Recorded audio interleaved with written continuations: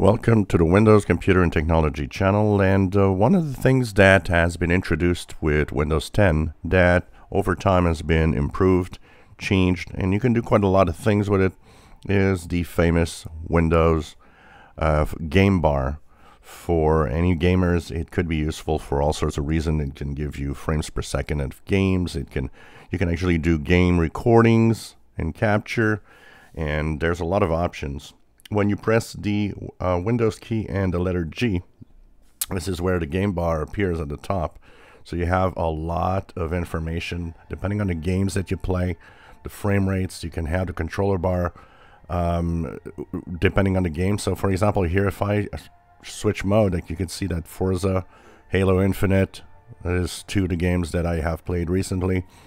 There's a lot of achievements. It brings you to all of the different panels and the resources used by these games, the performance and so on.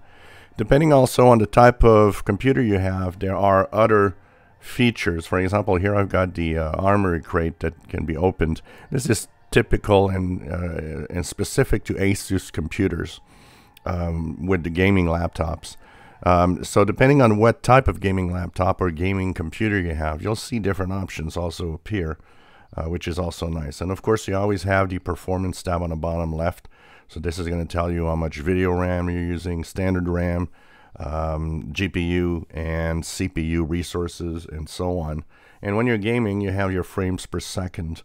So you can see the performance, compare performance between different machines.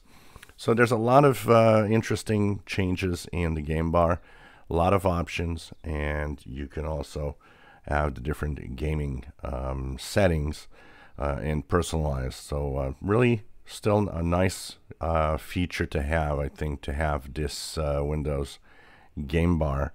Has it gives you all sorts of details when you are actually doing some gaming. So I actually use it regularly. I will turn it on, check out different settings, different parameters, my frame rates, stuff like that. And also you can compare if you have a Windows 10 machine and a Windows 11 machine. You can of course compare all of that information, see if one is better than the other. In my opinion, Windows 11 is as good as Windows 10 for gaming. That is sure, because I don't see any problems in my gaming sessions. It works actually really well.